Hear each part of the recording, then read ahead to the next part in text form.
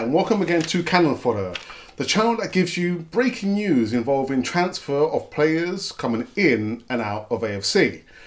So it's been quite a few days since I did my last Cannon Fodder installment, and there's quite a few players that I do want to talk about, but I'm just going to focus on just two players. So the first player is Banega, who is a Seville Argentine midfielder, another player who's linked to Unai Emery because of Unai's previous managerial position at Sevilla. This guy, I saw the match of Argentina versus Nigeria.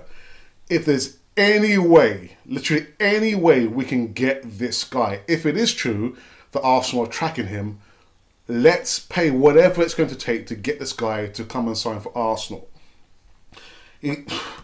He's tough in the tackle. He's a good dribbler, good passer of the ball. So I would see Banega as someone playing who could play alongside Xhaka. The only sticking point, according to the outlets, is that Arsenal are tracking him, but Banega's family do not want to move from Sevilla in Spain. They would stay. They prefer to stay in Sevilla, and they do not want to move to London. Now, family is very, very important. But if there's any way that Arsenal can get the monies together and pay for Banega or talk to him and convince his family to come over, because, yeah, watching him play and for Argentina last night, this guy is a wicked player, wicked. Again, tough in the tackle, a good passer of the ball. He's got good vision. Would I say he's similar to Xhaka?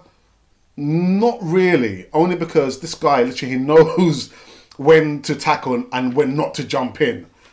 But yeah. The only sticking point is Banega's family. Now the other player that we've been linked to, and I'm a little bit late on talking about this player, is ALEKSANDR GOLOVIN, who's a Russian international, and he had quite an impressive start to the World Cup.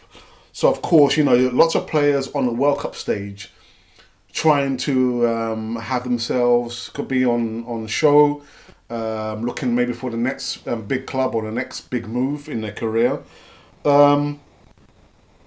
Yeah, so again, coming out from the outlets, or I say the Mirror, they're saying that Arsenal, again, have been tracking him. However, there's another club that's joined the race to sign Golovin, and that is Barcelona. Imagine.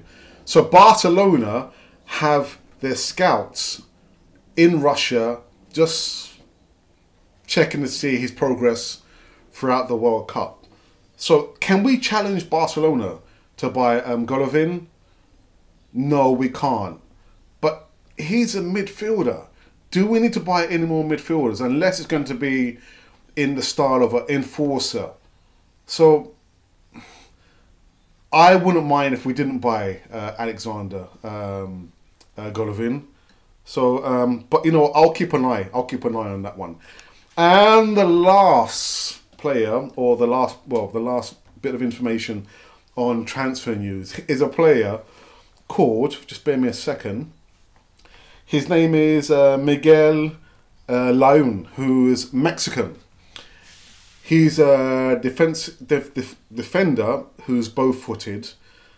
Now, I don't know whether to believe it or not, because it's a bit weird that this guy has just been talked about, just randomly. Do I believe it? No, I don't. I don't believe. I think, we know literally there's no Premiership matches. We're just watching the World Cup. And I think sometimes, only sometimes, outlets, reporters and what have you will kind of concoct and make up stories just for the sake of selling papers.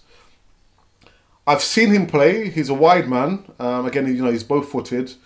Yeah, I don't know. I don't know.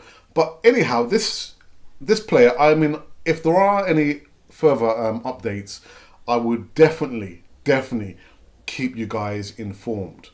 But this has been Cannon Fodder. breaking news.